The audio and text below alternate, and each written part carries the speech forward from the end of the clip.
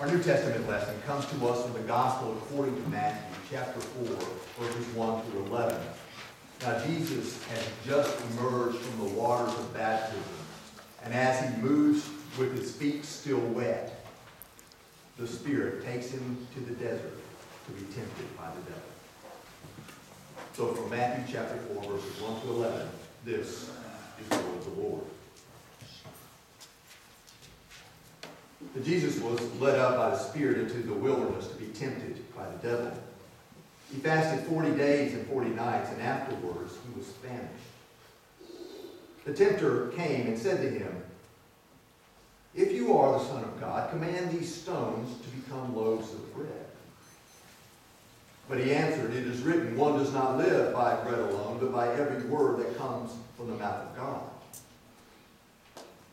Then the devil took him to the holy city and placed him on the pinnacle of the temple, saying to him, "If you are the Son of God, throw yourself down, for it is written, he will command his angels concerning you, and on their hands they will bear you up, so that you will not dash your foot against a stone."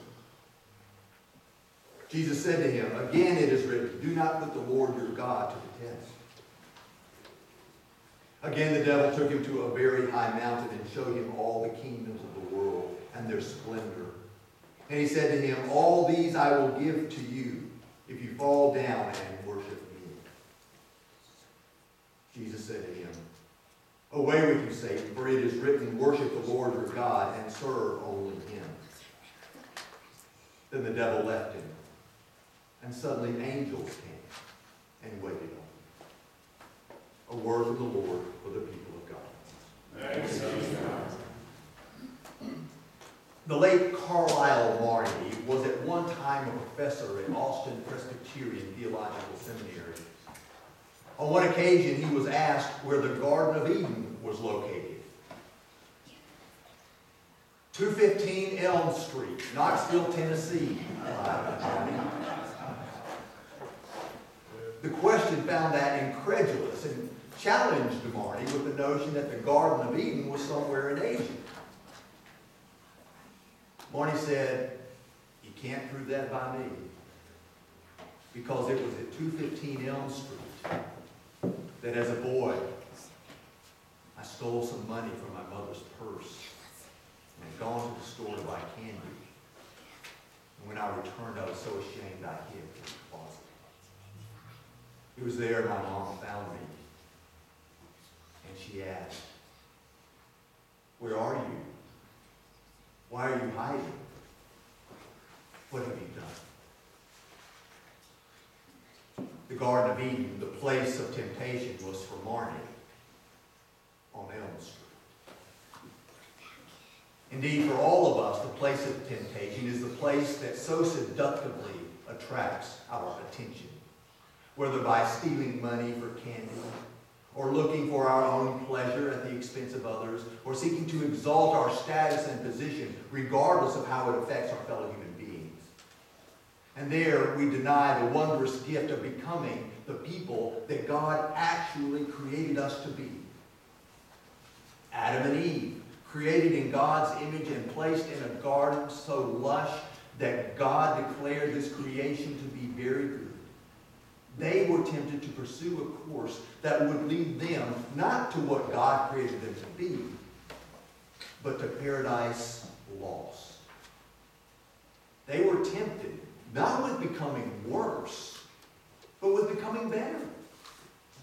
After all, the serpent did not say to Adam and Eve, "Do you want to live like the devil? Come over here behind this tree and look at what I got. A case of booze, a deck of cards, a couple of racing magazines. We're going to have a great time wallowing in the gutter of human existence."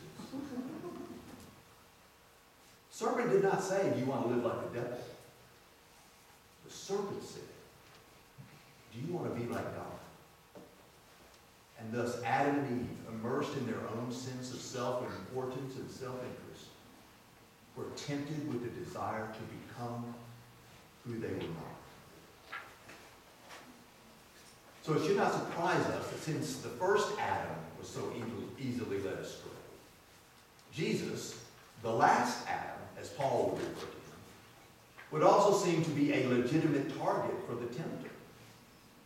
According to Matthew, immediately after Jesus was baptized, where a voice from heaven declared him to be the beloved Son of God, Jesus was led by the Spirit into the wilderness where he fasted for 40 days and 40 nights. At that point, the tempter went to Jesus, and the tempter tried to beguile Jesus into becoming something that he was not. On 2 of the 3 instances where the devil submitted his temptations to Jesus, the satanic one said, "If you are the Son of God, if you are the Son of God, then you have certain privileges. You can take care of your own needs and desires first because you're the Son. And you can steal money from your mother's purse and buy candy. You can eat the apple. I know that you're hungry, so why don't you turn these stones into bread and get something to eat? You deserve it." And Jesus, the tempter, continued, "While you and I both know that you are the Son, not everyone else will know. And so you need to do something spectacular to convince the people of who you are. You do believe that you're the Son, don't you? Well, you had better prove it. If you don't, you might as well hide in the closet or crawl under a limb somewhere, because you won't be acting like a chosen son. So go on, jump off the pinnacle of the temple and prove your faith in God for everyone else." And Jesus, the devil, added, "Because you are the chosen son, you must be destined for great things. Probably winning a couple of humanitarian awards in your city, or receiving the Medal of Freedom from the president, or maybe even getting elected as an elder or deacon in your home church. That's really impressive. But for someone like you, that's small potatoes. Look at all these kingdoms of the world. I can give you control over all that land if you bow down and worship me. You don't want to live on Elm Street all your life. You don't want to be forever confined to a garden, do you? Don't you want bigger things for yourself? As a chosen son, don't you have the right to make your own way in the world?"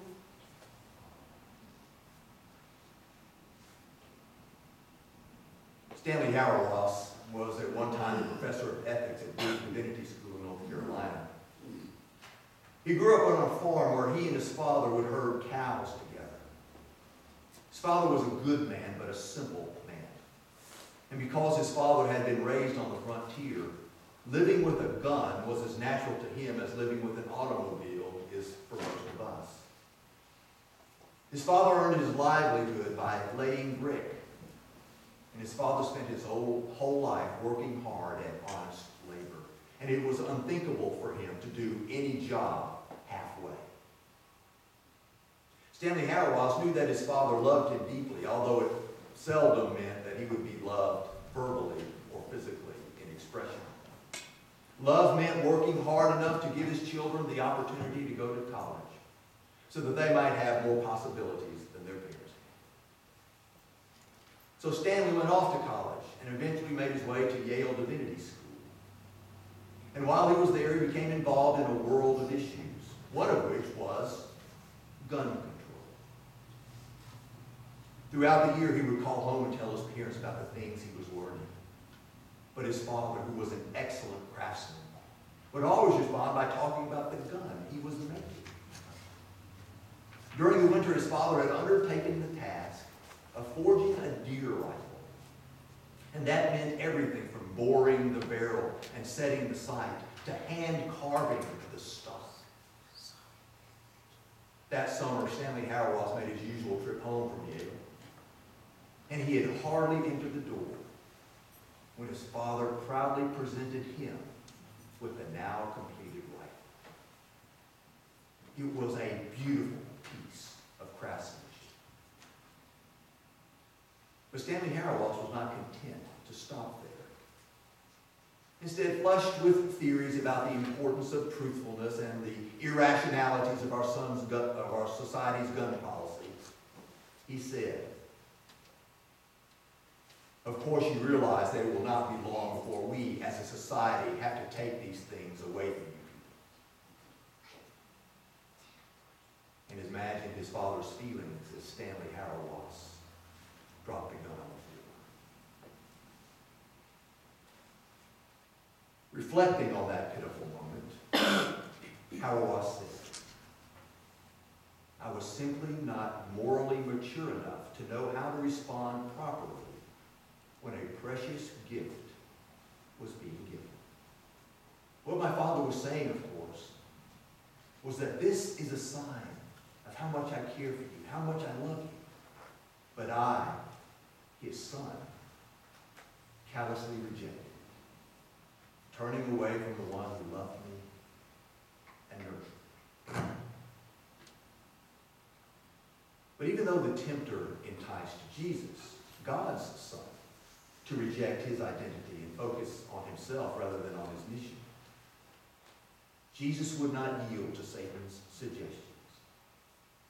Jesus had a larger calling, and Jesus would not turn away from the one who called him the beloved Son. Jesus, as the Son of God, would share God's gifts of healing. But those miracles were never done in order to impress a crowd or to entertain a gathering or to entice people to follow him so that he could boost his ego, affirm his own self-importance, or make things more convenient for him. Instead, they were done to illumine the world with signs of life against all forms of death. Yet during Lent, are we also aware of our fellow human beings when we make our choices? Do we discern how our wants, our desires, our conveniences affect our sisters and brothers across the globe? Do we, as children of God, look beyond ourselves in order to bring life to all people? I mean, yesterday I returned from a board meeting in Arkansas with Solar Under the Sun. And while I was gone, I would use my cell phone to call Kathy and to see how she was doing. But recently I have learned that in all cell phones, a rare type of metal found in the Congo in Africa is needed for those phones to work effectively. And because cell phones are in such high demand, this natural resource becomes incredibly valuable. And as a result, civil wars are now being fought in the Congo. And slaughter and human misery have escalated in order to gain control over the strategic mining areas that could bring an immense profit. And so in the Congo, many people who have probably never seen a cell phone are being killed so that I can chat at my convenience. Recently, I turned on the television and listened to a report about one of America's predominant problems. And it wasn't national security and it wasn't health care. It was obesity. And I began to wonder how we can throw away so much food, especially when most of the world goes to bed hungry every night, and still be an obese culture. During Lent, can I make better decisions about food and how it is distributed? I think I can. Because during Lent, all of us can be inspired by Christ's example to live as the disciples that God created us to be. Serving as Christ's followers whose ambitions are not confined to our own selfish desires. And who will not say they will do it because everybody else does it.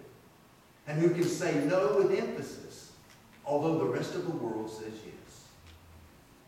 During Lent, let us discern God's word among us and embrace our identity as God's children, so that we may live as present-day disciples who cannot be bought, who will make no compromise with wrong, and who are not ashamed or afraid to stand up for the truth even when it is unpopular. During Lent, let us turn away from the distractions of the wilderness. And rather than seeking only to satisfy our own hunger, let us come to the table of our Lord, where all people can share the gifts of the bread and the cup, and where we receive a foretaste of the kingdom of God. After all, isn't that a gift we all can receive? Isn't that a blessing we all can share?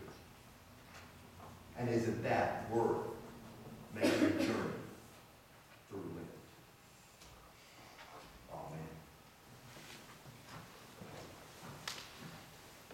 As we